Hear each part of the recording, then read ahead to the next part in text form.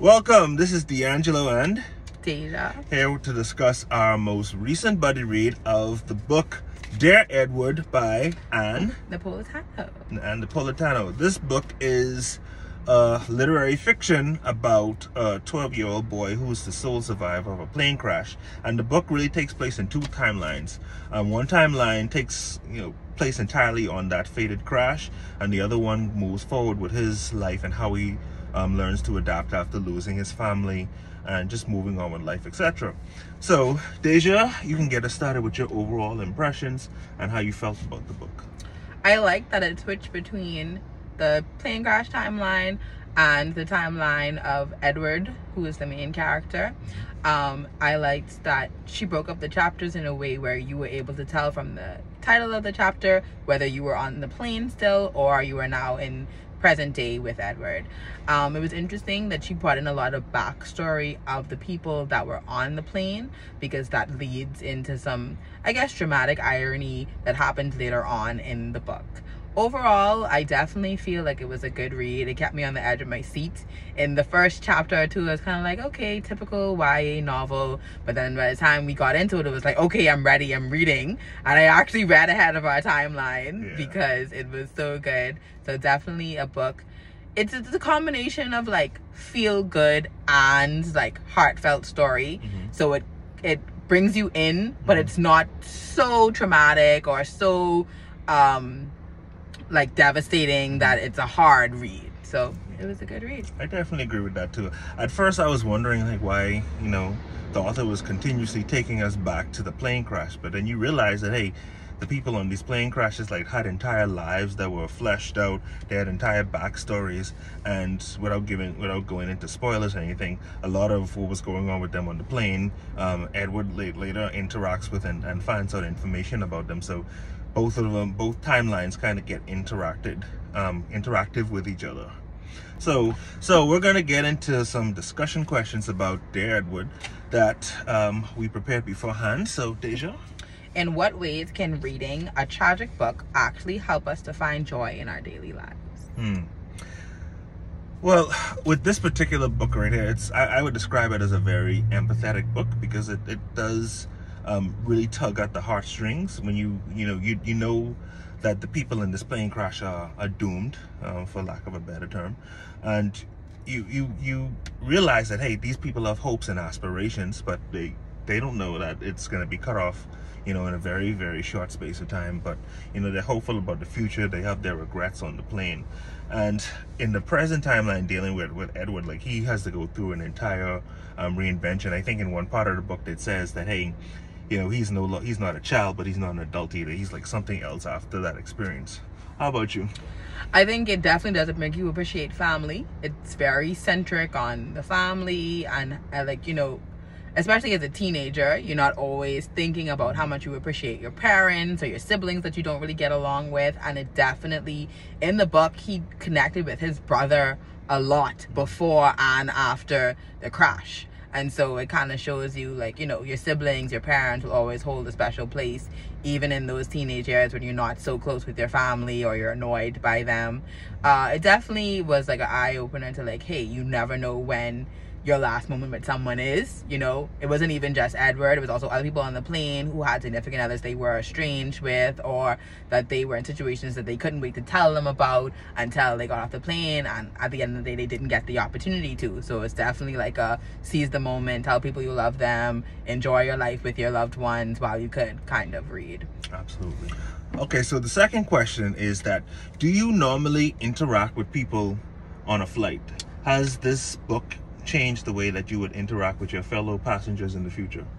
That's interesting. I am a big traveler, and so I have had a combination of things. I've had flights where I traveled with friends and family, so of course we're interacting on the flight. I've had lots of flights where I've traveled alone, and so there's been opportunities where, hey, my seatmate is actually pretty cool, and we get into a conversation and we exchange Instagrams later, or I'm in a row with people who don't even speak English. We just exchange pleasantries. But it is interesting, right? Because it's an intimate situation. Sometimes your arms are touching, sometimes you're like really close to the other person, and you may spend 6 hours together on a plane and not know anything about them. But it's in Edward's case, you know, it would have been interesting if he did learn more about these people, and people who we were curious about, he learned more about later, like the former military guy who was on the plane. Yeah, exactly. How about you? I'm known for, you know, being a quote-unquote friendly person. So yeah, I've you know, made a lot of interactions with people, like fellow travelers, as I was going from, you know, place to place, etc. But I think definitely moving forward, this book is going to, and not just on airplanes too, just in life, you know, it reinforces that entire point of view, because it also switches point of view characters on for the airplane portions of it. So some of it is in the point of view of the mother, or from the perspective of the mother, some of the other passengers, the military guy, like you said, and you realize that all of these people, every single person that you interact with, you know, they have an entire life, an entire history that you have no idea what's going on. So it definitely, I feel like it would impact my interaction with just people in general moving forward.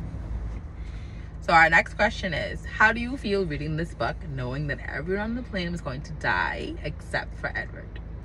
Honestly, at first it was pretty jarring and a bit sad, because, you know, like, people, they're talking about their plans, they're talking about, oh, you know, I hope this guy is going to, you know, propose to me, you know, when I land and everything, and you know, like, no, that's not gonna happen.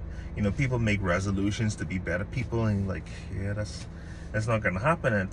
It really reinforces that idea that we really have to count our days and make each moment count. Like, you know, the future, we're always talking about the future, we're gonna do this in the future, we're gonna do that in the future, but you know, you never know.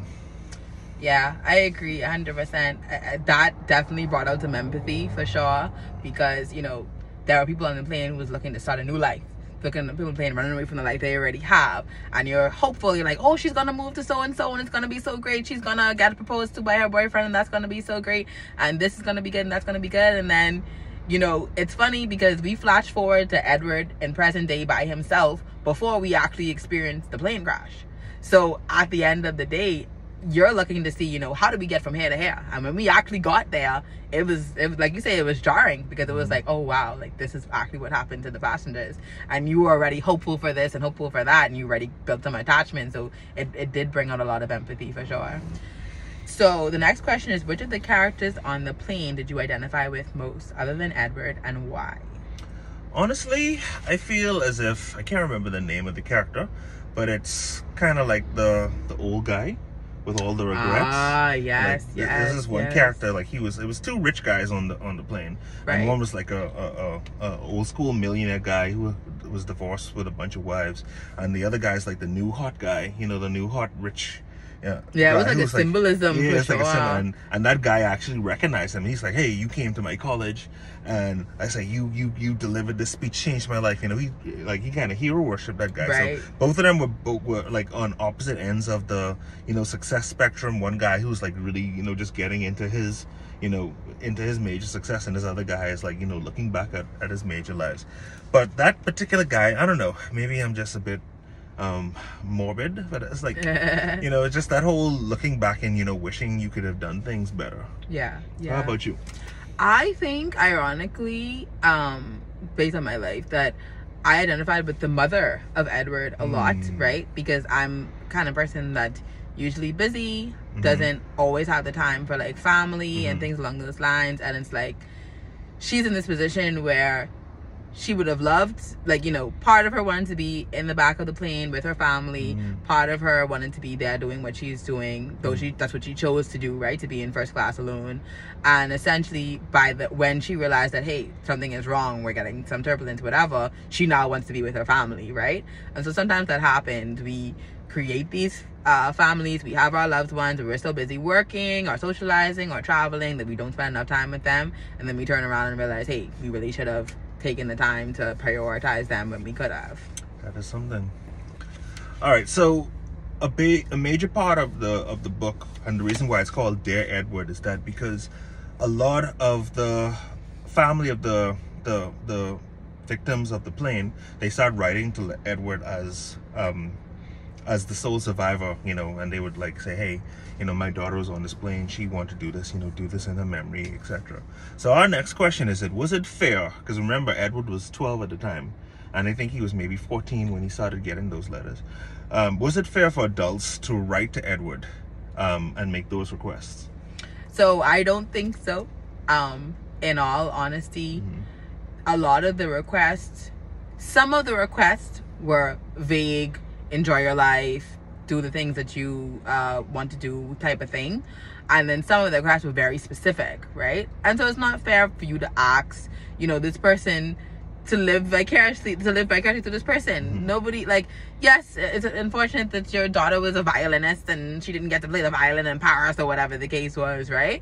But that doesn't mean you need to pressure this child to now go on and be a violinist, right? So I think some of the things were impractical. Some of the things were good life advice. So I would say in situations where, we were asking you to basically live the life that the victim didn't get to live, that was really unfair. And especially for a 14-year-old, right? They're already having multiple identity crisis because they're already a teenager trying to find themselves. They're already now without family. They're already now in a weird home situation where he was living with his aunt. So for you to now put extra pressure on this poor 14-year-old was a lot. But I think these people were speaking from, a place of hurt, and they weren't really being cognizant of how that would affect now this teenage boy. Absolutely.